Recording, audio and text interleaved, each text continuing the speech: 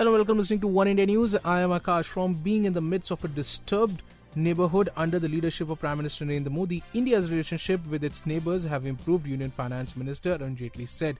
New Delhi is interested in improving the relations with Islamabad and PM has developed an excellent relationship with Chinese leadership, Mr. Jaitley told an audience in New York on Thursday. The Prime Minister has particularly developed an excellent relationship with the Chinese leadership. We have a boundary issue with them and the boundary issue is unresolved. There are other several issues related to China. These are issues of our concern. But at least the tense situation around the border doesn't exist, Jaitley said. Economic trade relations with China have become fairly normal, he said, adding that Prime Minister recently got a very rousing response in China. On Pakistan, Mr. Jaitley said that India is interested in improving relations with it. Mr. Jaitley, who is on a 10-day visit to US on Thursday, said that the onus of creating an environment for improving Indo-Pak ties and normalizing the bilateral relations is more on Pakistan and depends on what kind of provocation that comes from that country.